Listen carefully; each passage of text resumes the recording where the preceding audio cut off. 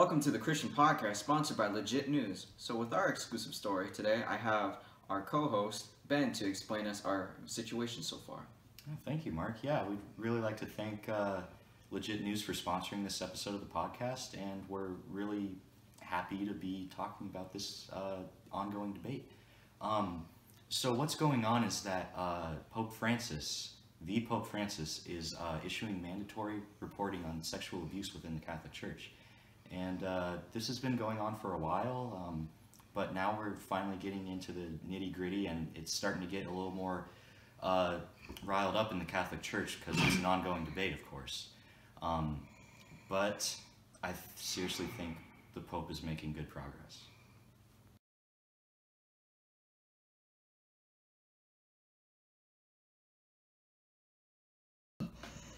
Have you heard about sexual misconduct with Catholic Church? If so, why wouldn't they bring it up until now? Yes, I have heard of that, and I think that a lot of the reasons that it takes so long for some of these scandals to come out into the public is because there's a culture around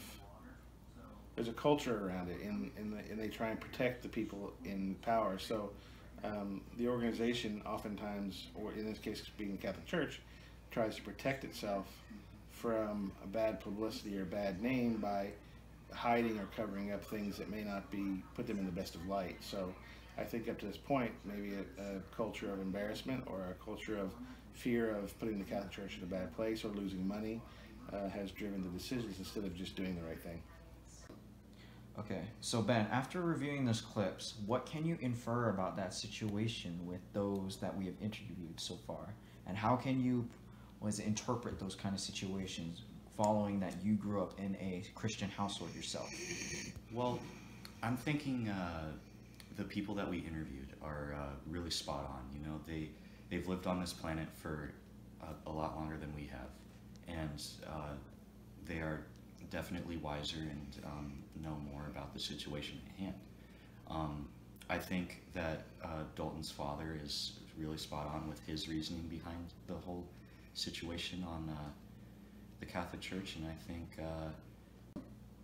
I really think Dalton's dad is spot on with the church wanting to keep it in secrecy because you know, the church has a lot of power, and if anything like sexual harassment comes out into the broad public, it could potentially threaten the church. So I think that's a really great point that Dalton's dad has.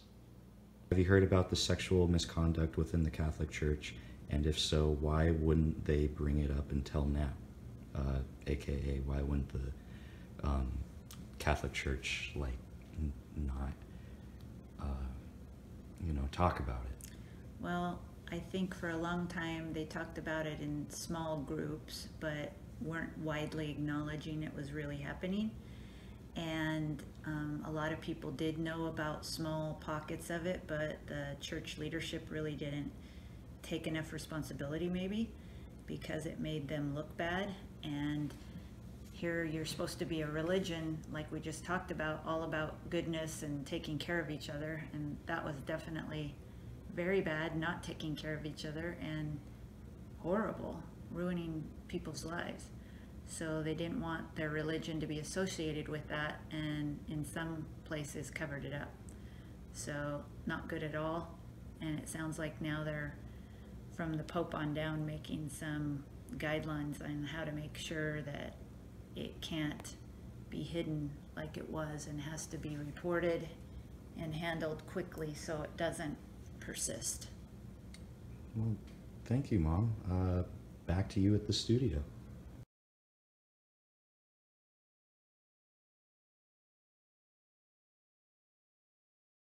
Okay, Mom. You grew up Christian, and same with my dad. What influenced you to be religious, and how has it affected you? Well, first, when I was young, my parents influenced me to be religious, but then as I got older, I guess I decided for myself what I believed. And what influenced me was probably everything going on around me in life, and things like losing your grandparents and thinking that there must be a heaven and that sort of thing. Okay, interesting. Very cool. And with question number 2 is... What influenced you to be religious, and how has it affected you? I think my biggest influence for religion was schools I was in. When I was young, my mother put me in a school as sort of a daycare because she had to go to work. She and my dad had split up, and my mom had to go to work, and she needed a place for me to stay because I wasn't old enough to go to school, and she put me in a little Christian preschool. And as a result of being in a Christian preschool, I came to know Jesus, and as a result of that Christian preschool, she and my sister and the rest of our family came to know Jesus, and as a result, we learned more and more about God and the Bible and things like that, and it influenced how I grew up because I went to private schools from that point on, little Christian schools from here and there, and my faith grew and grew, and that's where I got started.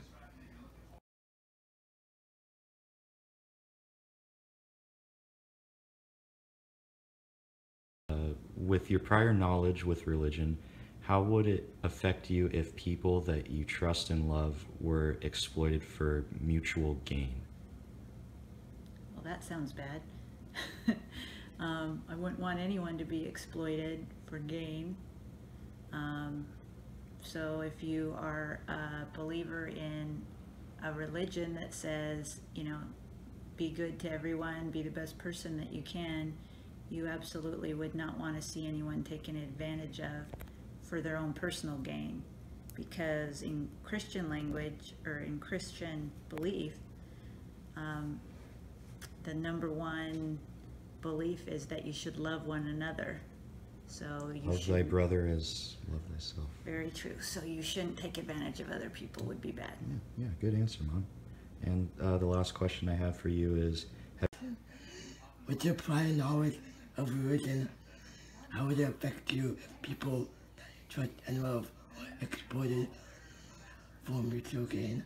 Well, one of the things about religion is for me, it's been about trust and about having a group or a group of people that you can go to and you have a common understanding of the things that they believe and the things that the value systems that they have and the things that they would hold sacred and honored. And I think that if the power is abused, and I think that if I come to find out that people that held positions of authority within the church or within the religion arena that I believed in had taken advantage of that, then I believe I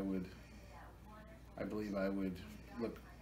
It would be hard for me to accept, and really be hard for me to understand why they would do the things that they did, and also I think it would be hard for me to really be too forgiving of them for the trouble they might be in. Because again, I think that being within a church is to be within a group that has a common interest and should have a common value system. And if they don't have a common value system with what the laws are, or even what the rules around how people should act are, then it's either not for me or they don't really believe the same things I do.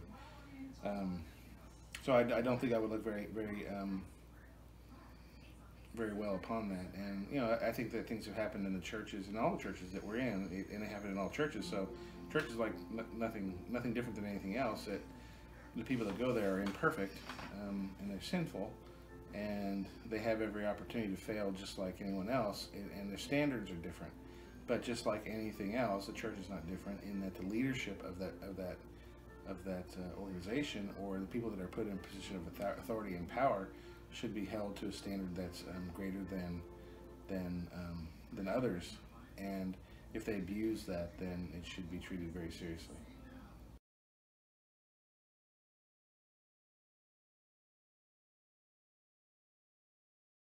A critical reception in that Catholic nation, the Pope addressing the unrelenting shadow of scandal and international outrage, speaking of the Vatican's pain and shame, but some calling it too little, too late. ABC's David Wright is with the Pope in Ireland. Today in Dublin, Pope Francis got an earful about the church's response to the sexual abuse crisis. Some of the signs there in the crowd clearly not meant to welcome him. Above all, Holy Father, we ask that you listen to the victims and survivors. Pope Francis did listen, sitting down behind closed doors for an hour-and-a-half meeting with 8 survivors of clerical sexual abuse. We're hopeful that he will challenge what he referred to as the high church, or the elite within the church, who are guilty of corruption and cover-up. He literally said that they were filth in the toilet. Francis acknowledged people have a right to be outraged by the church's response to what he called repulsive crimes against children. Questi crimini repugnanti. And he said it remains a source of pain and shame for the Catholic community. Michael O'Brien of Clonmel is 85 years old now. He's been living this horror since he was 8, abused in an orphanage run by Catholic monks. Why did the church allow it happen? Because they didn't care. The Pope's visit here comes just weeks after a damning Pennsylvania grand jury report implicated 300 priests in allegedly abusing more than 1,000 victims going back decades, while dozens of bishops allegedly turned a blind eye. That's why Pope Francis is under such pressure now. Washington, D.C. Cardinal Donald Wuerl may well be the next major church figure to resign because of this scandal. That Pennsylvania grand jury report was harshly critical of him. In his defense, Wuerl says he's always acted to diligently protect children. Wuerl was due to be a keynote speaker here in Dublin, but he pulled out at the last moment.